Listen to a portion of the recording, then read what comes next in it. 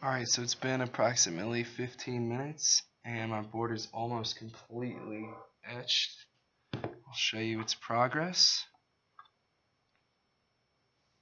Rinse it off here.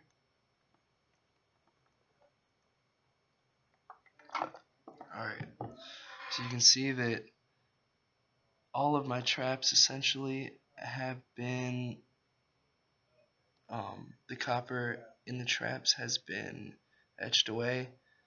Most of the copper surrounding the designs has also been etched away. The only copper remaining is in here between my design and to the left of this design. So I'm going to put it back in, agitate it slightly. You don't want to agitate it too much here because you will start to eat out the copper from under your designs. So I'm going to set it back in here for hopefully no longer than a couple minutes.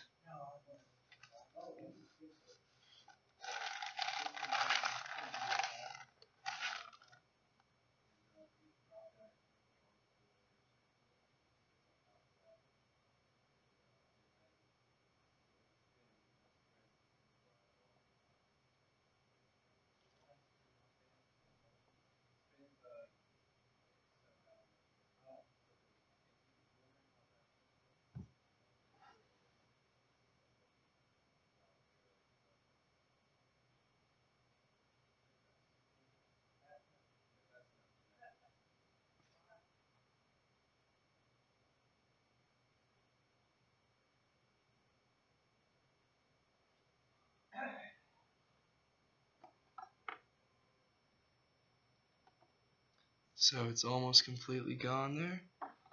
Probably another 30 seconds is all I need.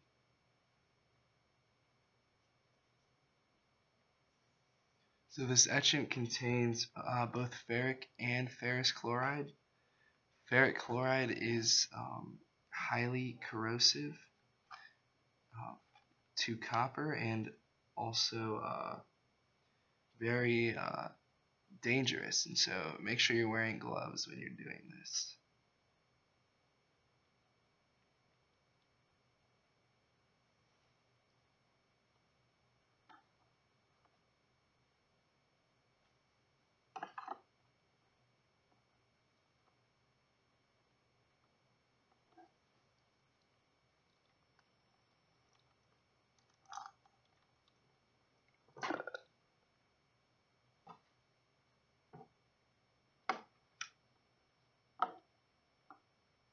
So the reason we're etching all the way down to our fiberglass layer is so that we have a completely flat photoresist and then 42 micrometers beneath that a completely flat fiberglass layer. Although its surface is slightly bubbly under a microscope is actually what it looks like. It's much flatter than if we stopped the etching somewhere in between or halfway into this process, which would leave some copper, but the copper would be very unlevel because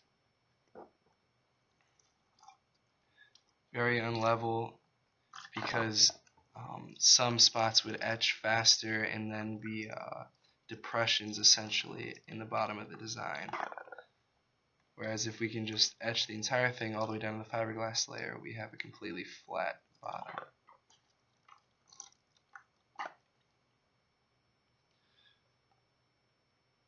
Alright, so here is our completely etched circuit board.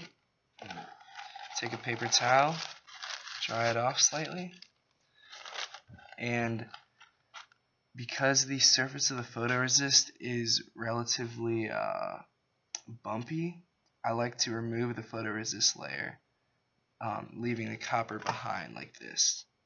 And that is a very easy thing to do. All you need is isopropyl alcohol or any rubbing alcohol.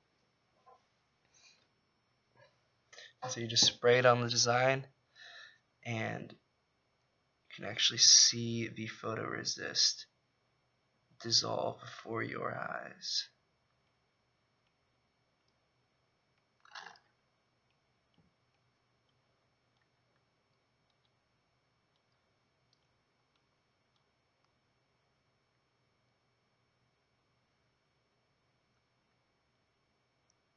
this is only 70% rubbing alcohol is all I was able to find. The higher percentage you can find, the quicker the photoresist will be removed. You can actually rub your finger over it in order to speed it up, and it'll just come off right on your finger.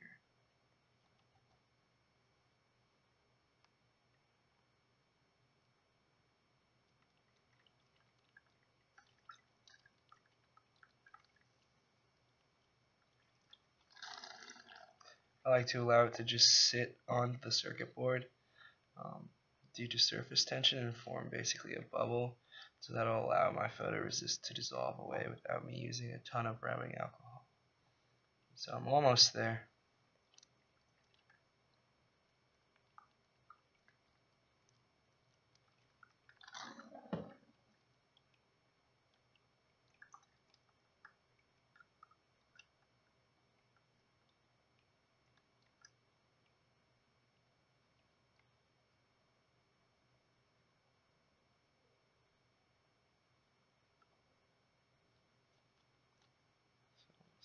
Spray it one more time. That should be all we need to show the shiny copper beneath.